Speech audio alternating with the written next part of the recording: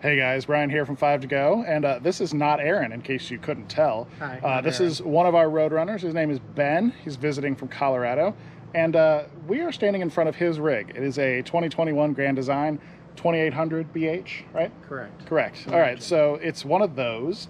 It is a very popular little model. They are very easily towable. He's got a half-ton truck here.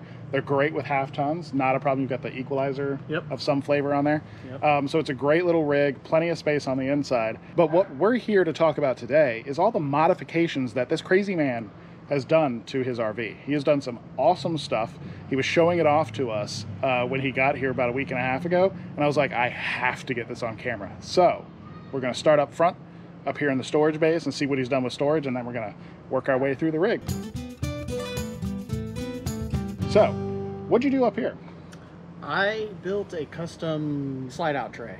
You probably have seen the ones that, when I say Lippert makes, or no, Morride, I think is. Yeah, that's a common thing with the really big Class A's and some of the more expensive fifth wheels, right? They have like a pull-out storage tray. Right. So you took inspiration from that and built your own, right? Yeah. Noise warning, by the way. Oh, yes. You did do RV locks. I did do RV locks. Yeah, so he's got the RV locks on. There's actually two doors on the 2800, so he's got an RV lock on both doors and the both cargo doors, right? Yep. RV locks are awesome. I miss having an RV lock because they don't sell them for motorhomes. Kind of sucks. It's a shame. Okay, so closed up. Can see, so you had to build this frame up. Yep. Is this the original floor? Oh, I can feel the vinyl. The original floor's underneath. Yep. Okay, so that's the vinyl, the original floor there.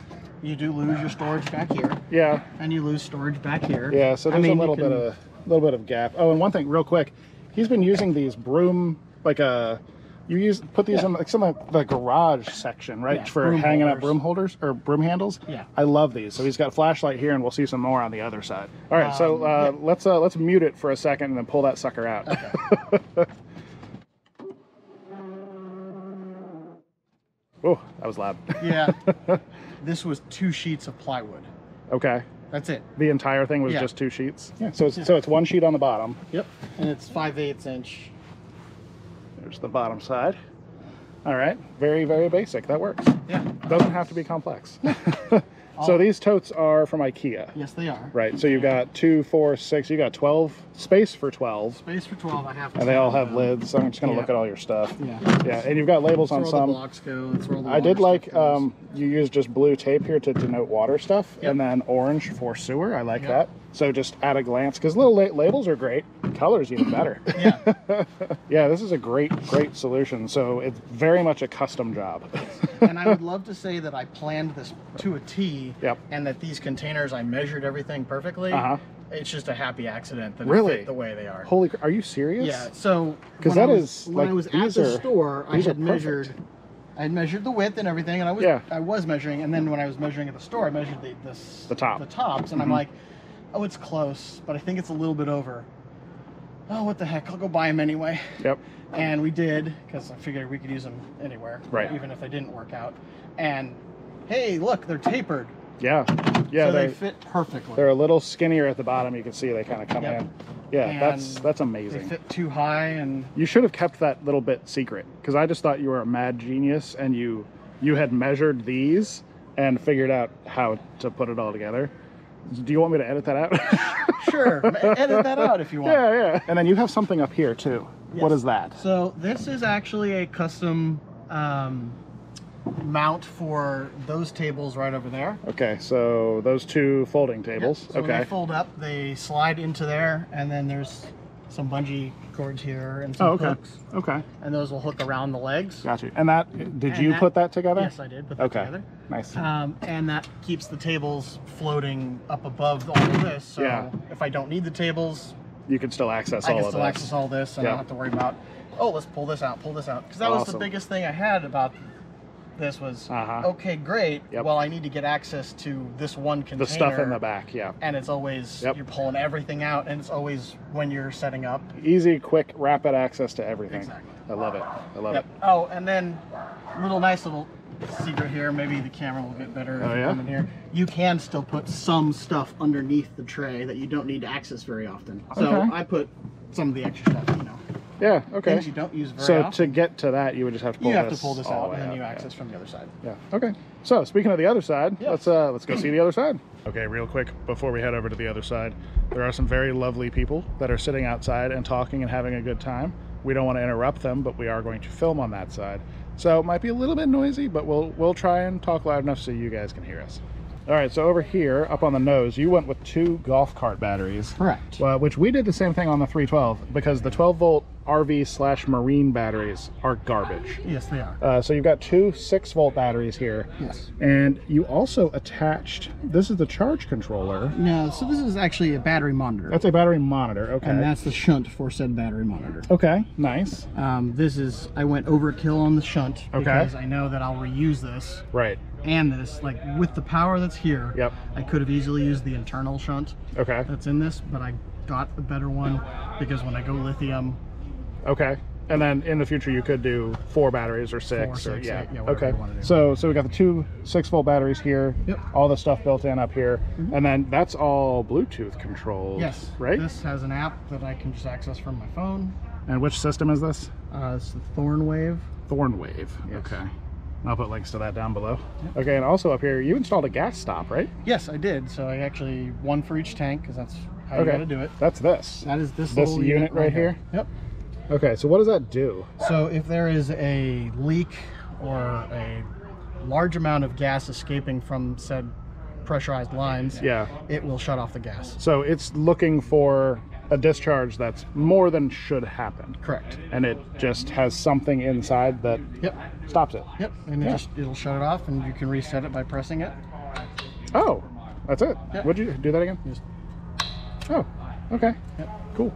And also here you have the Mopica tank level sensors? Tank check sensors. Yeah. So there's little devices that show that's this tank.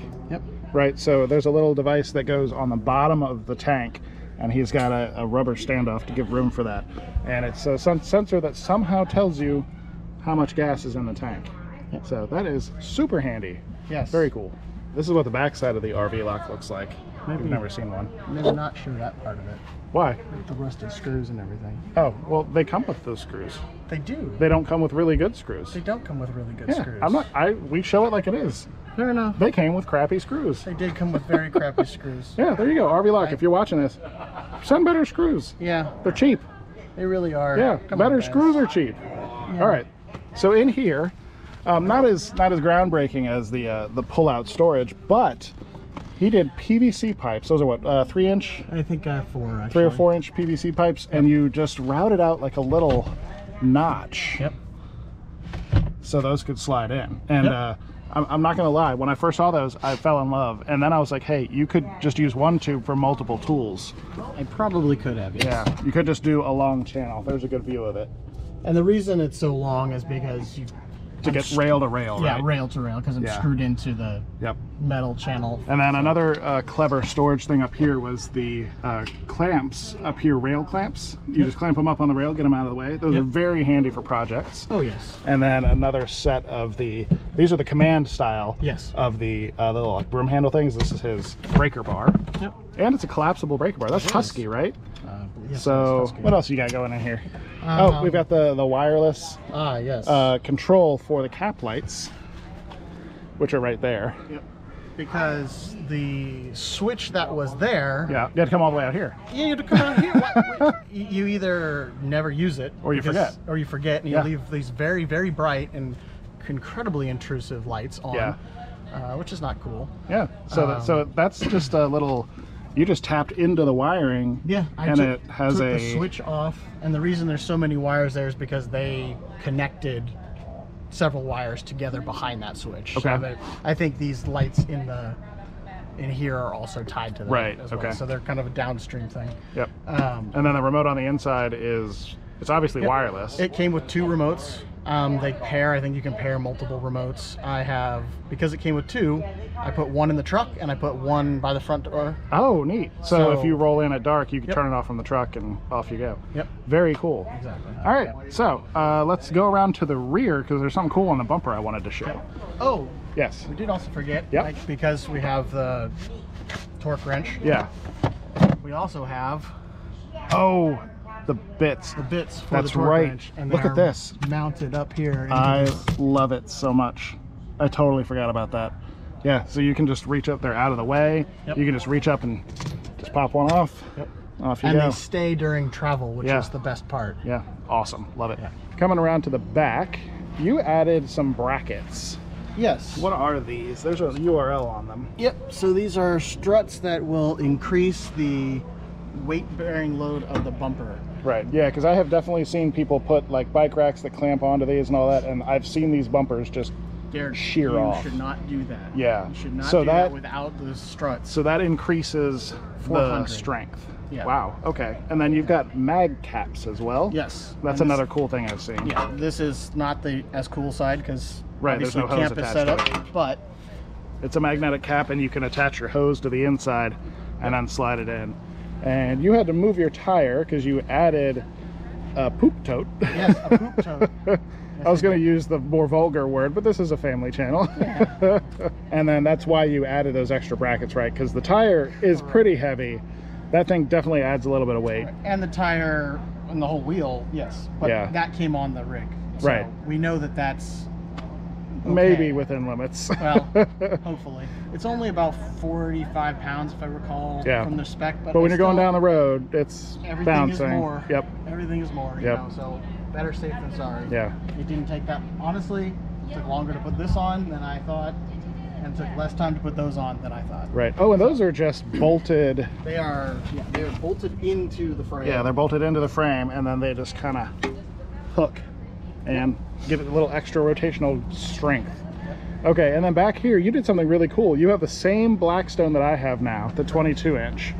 And you had a little pull-out burner kitchen thing, right? Yeah. Is that what these come with? Yes. And you took that out. I took that out, and I made storage for the Blackstone. Yep, so the whole Blackstone, so I've got this, I'm not going to show it because it wasn't clean last time I looked. Yeah. Did you clean it? No. Okay, we're going to leave it closed. So it's got the hood here, and you added these little PVC couplers, you said they were? Yep. They're reducers or something. So these fit these legs perfectly. Yep. And then, can you pop that out of there? And then where you took out, this was the original grill was here. The grill. So it was like a 2-burner with the little quick connect hose underneath? Yep. Right, so you took that out and you put, this is like that closet made like shelving stuff. Yep. Right? Yep. And then you just store the hoses and all that underneath. And it just makes a nice little bin to store the hoses. Very cool. But you can't use the Blackstone here. No, the lid won't open all the way, plus it's a lot of heat. Don't want to. Yeah.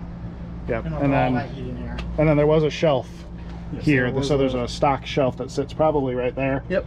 And then so you took that out. Yep, but so that there's plenty of height there. That's an awesome location for that. Right. And it's great. This just goes in. See how accurate you are. Not bad. Decidedly less accurate because I'm on camera. Alrighty. And you can close and open it with the Blackstone's handle, which is even nicer. Yeah. And you have ring stuff everywhere. Correct. So that's just a open sensor. Yep. Right. Or a, what are they called? Contact sensor. Contact sensor. There you go. So you got those on your bays, and that's just an extra layer of security, which is nice. And then pro tip: if you guys, these things open all the time during transit. Yes, they do. So go get a child locks, child lock, baby strap, and all you do is that. Yep. It ain't going anywhere. Yep. We did the same thing on the 312. It's fantastic. Yep. Okay, now we're gonna head in. We have to ask permission. Can we come in, Clyde? Huh? It's Bonnie and Clyde. Yeah. Ben's very adorable puppers. Yeah. Hi. Yep, I gotta get in somehow. Okay, come on, just push through. Alrighty. So what are we doing in here? We need light. Yeah. Hey. More light. There you go. That's the stock control panel, right? Yes, it is. So the new ones, this is actually a Bluetooth compatible Compass Connect system, so everything's on your phone. It's neat. I can access it all Very from cool. my phone, which is cool. It's funny, so there's systems like this in, you know, a relatively entry-level RV, and then we saw big, expensive Class A's with no apps, no nothing. Right. Yeah, we always wonder. We wonder if it's the clientele, you know. It could be. Could be. Yeah. All right. So over here, ring control panel. Yep. So that's for the sensors on the doors. Yep. And then more wireless stuff for the RV lock. Yep. So this remote can do all the locks at once. Yep. We all know that sound. Yep. And then this was for the cap lights, right? For the cap lights. Okay. Yep. So that's the other end of the receiver that's down in the front there. Yep. And then there was nothing in there. This is where my fire extinguisher and my PepWave internet router is. Yep. So a quick word about the PepWave stuff, and he has a very good internet setup because he does work when he's traveling in his RV. We're not getting into that in this video. If you want to see how his setup works, join us on Discord, 5togo.com/Discord. He has all of his stuff listed out. He's very active on there. So if you want to know about internet and PepWaves and all that sort of stuff, join us on Discord. Ben will hook you up, right? Yes, absolutely. All right. All right, we got some more light. So speaking of lights, you have Philips something? The Philips Hue light strips are up here. Okay. I don't know if we can, I don't know if the camera will see them. Oh yeah, sorta. Okay. Yep. So you got them the whole length of the slide. Yep. That's cool. And they're color control, you can do anything with those, I can do right? all the colors. Sometimes the stuff up here is a little too harsh. So it's nice at night to not have to not have the these. And you replace these too, the little puck lights. Yep. So you can show they actually have a silver. So those are not the stock ones, but those just pop right out and you just pop new ones in, right? Correct. Yep. So that's just the Hue app. Yep. Very cool. Yeah. So you've got those in here. You also have them. I can see them above the bed in there. Yep. Yeah, those are cool. I might have to investigate that because we enjoyed having the Christmas lights up because we like that light up there, not the overhead light. So that's one option. All right, and that's a baby monitor. This is a Nanit baby monitor. Yep. Because they do have a 2.5-month-old. Yep. 3 month, coming up on 3. Coming up on 3. So you've got all of the stock wiring and panels and all that stuff's down here, and you have added a lot of things down here. Yes, I have. We get the the kid lock. Kid lock because children down here. Yeah. That's one thing we don't like when we look at rigs is all the stuff down low. So another proximity sensor with the ring. Yep. And at least Grand Design has done something nice and put this behind a cabinet base. Instead of just exposed. It's not locked, but it's easy enough to lock. To put a lock on it, yeah. So I see the charge panel, or the battery panel. Yep, this was my first attempt at a battery monitor. It wasn't very good, frankly. So I use it just to tell me how much power my sub panel is taking. So you built your own kind of extension panel. Yep. For the 12-volt system? Yes, for the 12-volt system. There wasn't enough. There was some in here, but there wasn't enough wiring available. So we did that. For the alarm system is directly now connected to the battery instead of AC power. Got it. So it's on all the time. It's on the house batteries. Yep. And that's what I did is I wired it in here with all of these little adapters, or converters here. They actually take a wide range of voltages, but in this case, the 12-volt battery, and I think in every case here, we're stepping it down to basically USB, which is 5 volts. Okay. So that's providing power, full-time power to the panel, to the alarm system, to my LevelMate Pro. Right. Charges that iPad that doesn't get as much use as I hoped it would. And then that was a Bulldog something in there. This is the Hughes Auto Former Bulldog. Oh, it's the inline built-in surge protector. Yeah, right. And it is Bluetooth as well. Yep. In case you're wondering, there was a drawer there. He just popped it out. It has baby stuff in it. Yeah. So there was a drawer there, so we could see what's going on in there. Yep. All right. And then this here is the RV Whisper, which is RV Whisper. It is a small little computer. It's a nice little platform. What it actually does is it takes all these discrete sensors, like the propane Bluetooth sensor, the Bluetooth off of the surge protector, and it has its own temperature sensors, and it connects to the battery monitor as well. Wow. So all of those local Bluetooth devices are now available on the internet for me. Wow. Through their app. If we're away for the day and the dogs are here and the power goes out, we'll know the temperature sensor will and go the off. temperature sensor is going to go off. We'll know it's going to get too hot. We got to get back. Right. That's awesome. So you're not going to endanger the dogs. Yeah. Very cool. So back here in the stock 2800, there's actually like a full width bed, sort of, with the corner cut out. What did you do back here? So very similar to this bed, there's one here. It also would fold up to allow you to like store bicycles or something here during travel day. Okay. What we did is we took that out entirely. Okay. I built a rail here, and then we got custom mattress for this area here. Nice. For the 2-year-old. Yeah. And that gives you a place for a little dresser, and and then you left the top. You just added a bar there for the storage bins. Took the mattress off and added the bar to keep these containers from. So did you leave the ladder here just as an extra like rollout barrier? Or? We left the ladder there so that he can get in and out of the bed.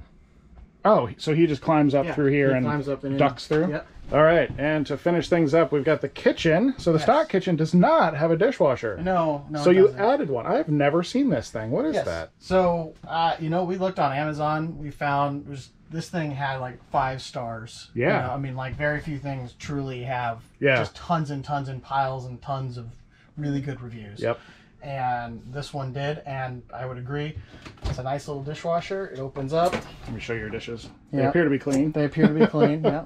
It did just run. So it's pretty tight in there. Yeah, they say it can hold a place settings for 4, and it has a little diagram here on the top of, you know, how to load it. But, you know, it does a great job. What's the brand on this thing? It's a Novet. Novet? Yeah. Okay, we'll track down the links, so we'll put them in the description down below. Yep. So this just plugs into a normal outlet. Plugs into a normal outlet. And then you can fill it with water up top. Right. Okay, so you can manually fill it with water, or you can plumb it in. Okay. They make, and then if you have a more conventional faucet that has the aerator that unscrews, it actually comes with a hose that will screw onto where the aerator is. Really? And in. So when you want to run it, you just turn it on. Yeah, turn it on. That is cool. That's a really clever use of that little aerator thread. Yes. And then the drain hose. And then the drain hose. You just lay the drain hose in the sink. Yeah. Yeah. That's pretty sweet. And then you had to modify, in order to carry this thing around safely. Right. I had to modify this cabinet. It was a shelf down here. Okay. And just to keep some, strength in this cabinet, I moved the bar, but I took the shelf out. Yep. And the dishwasher slides in here. Keurig slides over here. Made a little rail there, and right now the dog food's hiding there. Okay. And then on moving days, you just pull the dog food out. And... Yeah, on moving days, dog food sits under the bassinet right here, and it all works great. Awesome. And then you also added IKEA rails. Aaron and I were just at IKEA earlier. We love these little rail systems. We haven't found a good spot for them in our rig yet, but you've got them here, and you've got them next to the bed. The bed was definitely that's a nice the master stroke, as it were. Right. These things are great. Put your wallet, your keys. Yeah. A bottle of water in the middle of the night. Super handy. And yours even the 2800 has the cut throughs. Yes. So like if I was here, my CPAP would be in there because there's power in there. Right. But this adds a nice little way to have storage without kind of getting blocked by pillows and mattress and stuff. Exactly. And then also in here to round out the tour, we've got the Dyson. Yes. Nice little mounting job here, and then he just routed the power wire for the charging base up and around by the TV, right? Yep, I used the same outlet for the television. Awesome. And then on the lights here, we just added a little L bracket. Oh, that's right. You added this piece of wood. Yep. So same wood I used as for the railing. Yeah. And then so that's not stock. So the original stopped here. Yep. And you added that so you could get the lights up under there. Yes, without killing yourself laying down on the bed. Right, just blinding you. They are definitely bright. Yeah, they are. Awesome. Oh, I added a dimmer too. Oh, that's right. That's right. Yes. So. I can't see it now. Yeah, you can't see it. Very cool. Alrighty, so that is Ben's very modified Imagine 2800 BH. Yes. Very cool. Thank you for the tour. Gladly. Yes. If you have any questions, again, join us on Discord, 5togo.com/Discord. Ben's in there all the time. He's happy to talk about any of the mods. I'm going to list as much of the stuff down below as I can. I'm definitely going to need his help with all of that because it's a pretty long list. Yes. So thank you guys for watching, and we will see you in the next episode. Bye, guys. Bye.